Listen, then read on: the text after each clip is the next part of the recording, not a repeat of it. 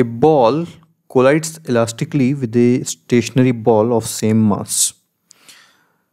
It's given that angle of impact is alpha.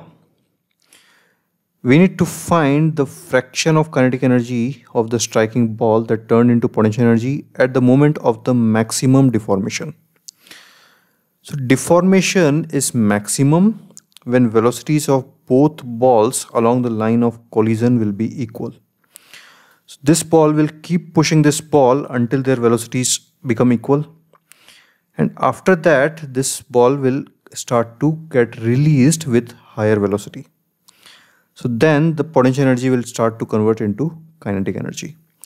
So the potential energy is maximum when this object, the first ball, keeps compressing into the second ball until their velocities become same.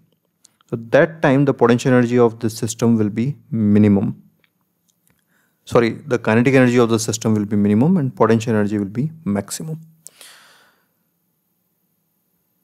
So let's find what is the fraction of kinetic energy.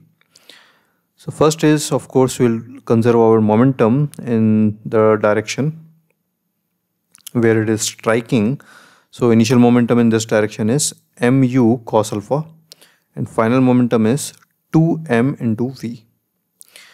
And here I have directly written that because in this direction there is no force on the first ball, so its momentum will be conserved of the system in this direction. So initial is equal to final, which is u sine alpha. So its velocity in this direction will be same because it's only experiencing normal, the force in this direction.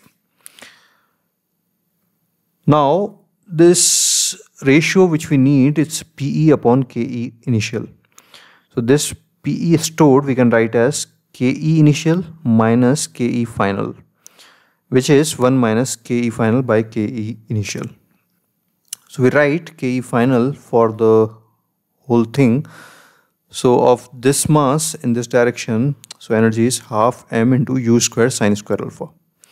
And in this direction for the combined mass it will be half 2m into v square. So value of v will put from here and you will see half mu square will get cancelled from both sides and you will be left with your answer cos square alpha by